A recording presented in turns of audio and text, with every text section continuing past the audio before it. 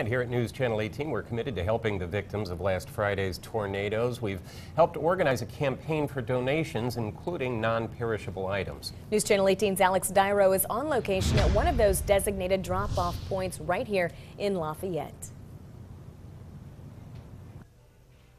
Now, you've seen the devastation left by these tornadoes. Now it's your turn to help. WLFI has partnered with the Salvation Army, the Red Cross, and several area auto dealerships.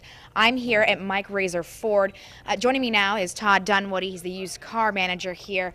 Now, why has Mike Razor Ford decided to commit themselves to helping the victims of this tornado as a designated drop-off point? Well, we definitely like to partner ourselves with the community and give back to the community because they obviously help us. And this is an awful situation down there. This weather was terrible. A lot of people's lives were affected financially. There were some deaths and things like that. So this is something that we can do to give back to the community. And a lot of people come here. We're on the best spot in Lafayette, right here at 38 and 52. So all you have to do is drop off your food, and we've got some space for it.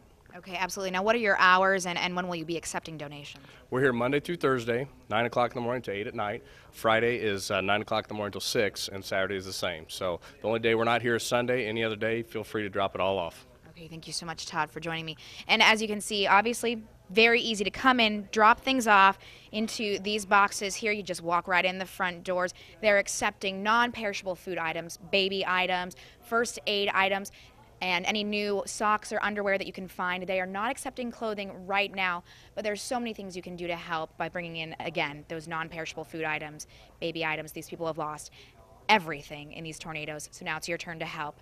And we're asking you to come down here to Mike Razor Ford and donate and do just that. Reporting on location at Mike Razor Ford, Alex Dyro, News Channel 18. And pitching in on relief efforts can be as simple as texting a $10 donation to the Salvation Army Disaster Relief Fund. All you have to do is text the word STORM to 80888 to confirm, respond with the word yes, or you can make a $10 donation to the American Red Cross by texting Red Cross to 90999.